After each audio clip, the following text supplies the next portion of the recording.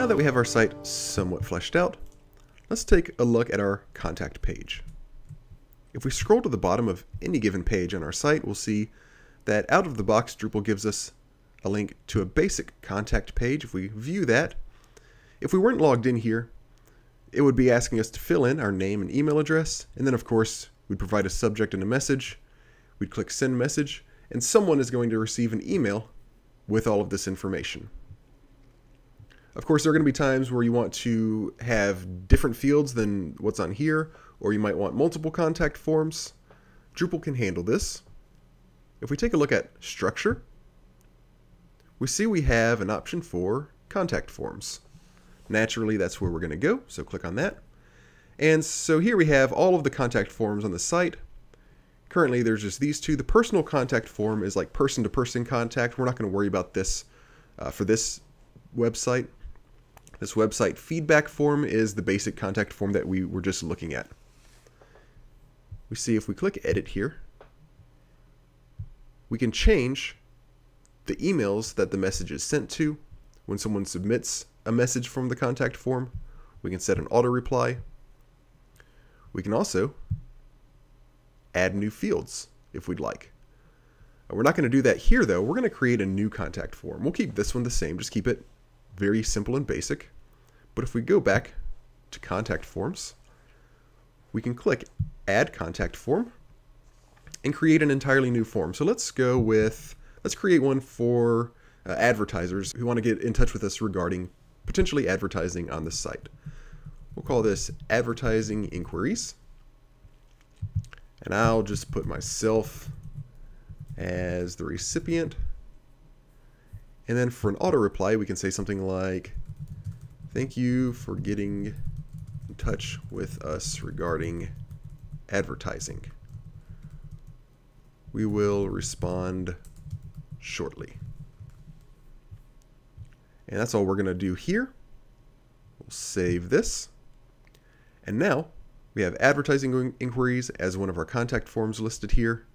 Selected just means whether it is selected as the default contact form, the link that shows up at the bottom of the site if we choose to keep it there that we were looking at earlier.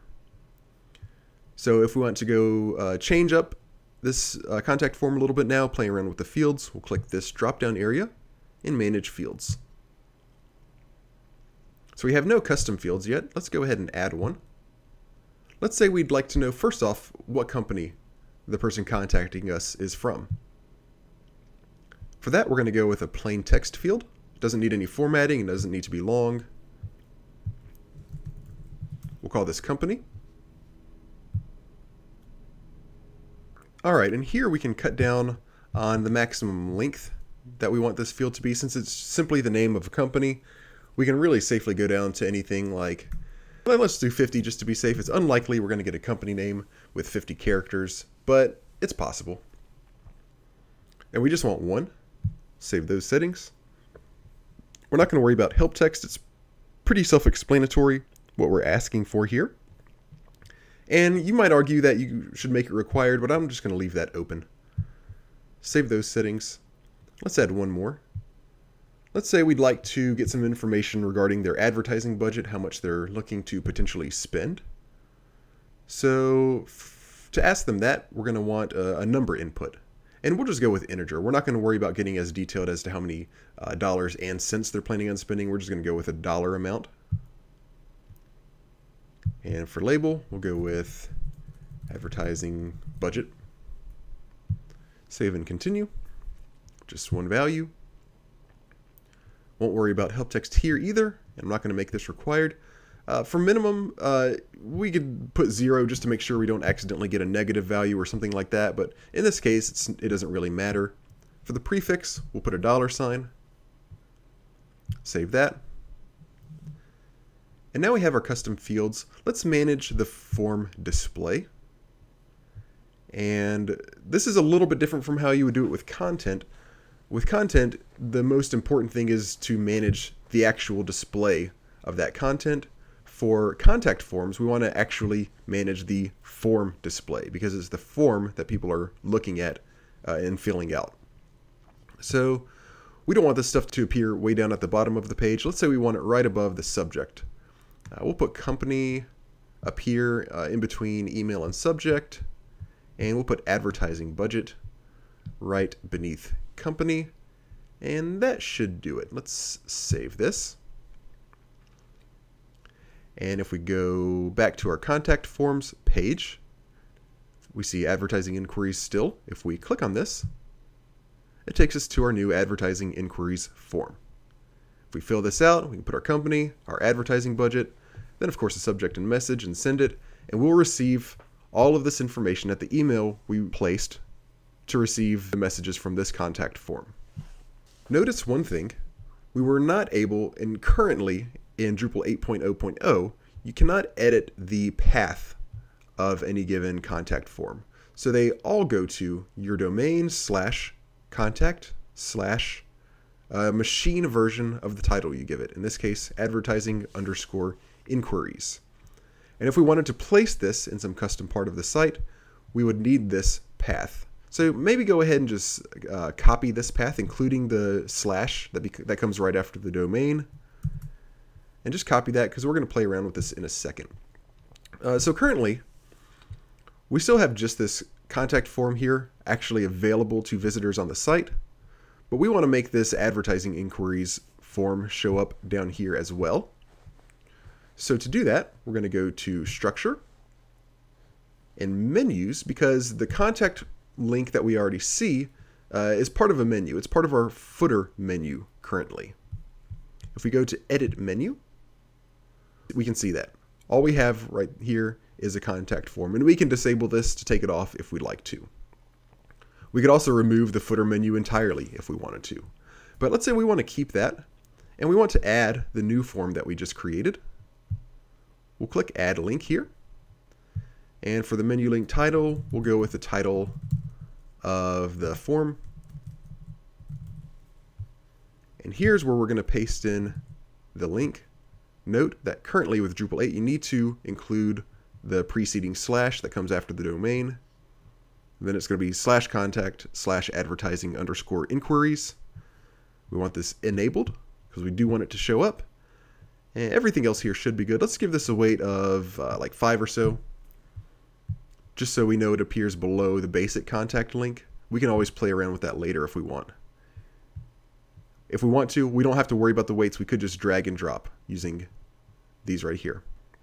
But this looks good. The menu link has been saved. Let's click Save one more time for good measure to save the menu itself. Then if we go back to the site and scroll all the way down, we have both links now, contact and advertising inquiries. We could also have just created an entirely new menu and added all of the links to that one and then placed that menu in a block somewhere in one of these footers. But this one was already here. It already had one of our contact forms, so we'll just put it with that one. One last thing, currently in Drupal 8.0.0, there's not a way to view contact form messages on the site. The only way to view them is to view them in the email that you receive from the system when someone sends them in.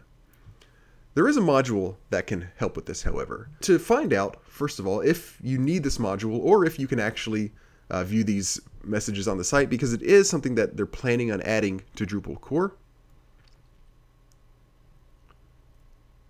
you can go to Structure, Contact Forms, and if you don't see a Messages tab somewhere around here, you can go to Contact / Messages, and if it says Page Not Found, then you're working on a version of Drupal that still doesn't have this in core quite yet. But there is a module that can help us with this, the Contact Storage module. So go ahead and go here, if you need to, and download whatever the latest green version is here. Go ahead and install that on your site, and we'll take a look at it very quickly. All right, so once you've installed the Contact Storage module, again, if you needed to install it, to enable that, we simply go to Extend, and we'll scroll down a bit here. And here we go. Under Other, we have Contact Storage. We will install that. And now we have a place where we can view forms that were submitted on the site. So let's go back to the site very quickly, or let's just go back to the main part of the site. And you can pick either of these contact forms. Well, I'll go with advertising inquiries. And I'll just fill in some dummy information here.